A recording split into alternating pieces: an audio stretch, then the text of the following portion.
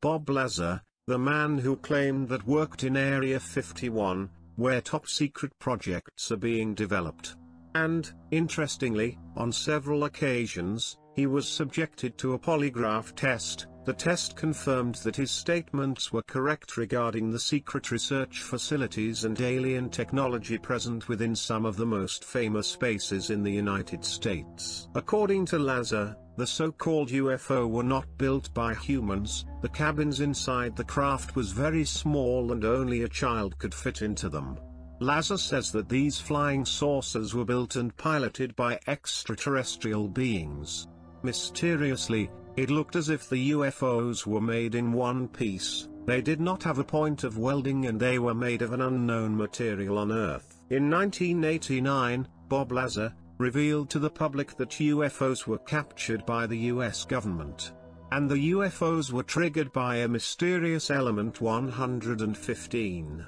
Of course, at that time, the claims made by Lazar were labeled as very absurd since the scientific community had no knowledge of element 115. In 2003, his statements gained more credibility when a group of Russian scientists managed to create the elusive element, and now, 16 years after that achievement, the discovery of element 115 was finally confirmed after numerous tests verifying its existence. However, the scientific version of element 115 differs drastically from what Lazar has described in recent years, since according to reports, the element disintegrates in less than a second and cannot be used for anything.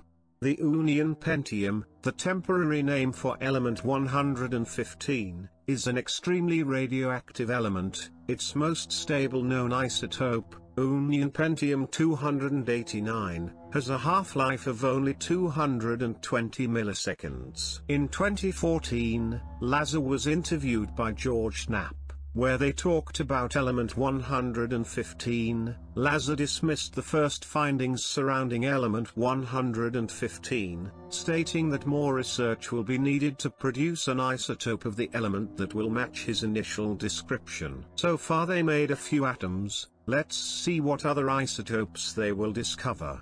One of them, or more, will need to be stable and have the exact properties that I said, Lazar told Knapp. In addition to element 115, the scientists introduced the 113, 117, and 118.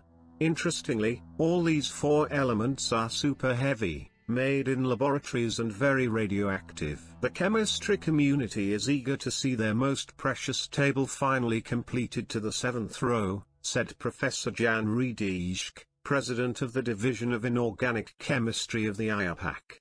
IUPAC has started the process of formalizing the names and symbols for these elements temporarily named as enantium, UUT or element 113, union pentium UUP, element 115, unanseptium UUS, element 117, and unanoctium UUO, element 118.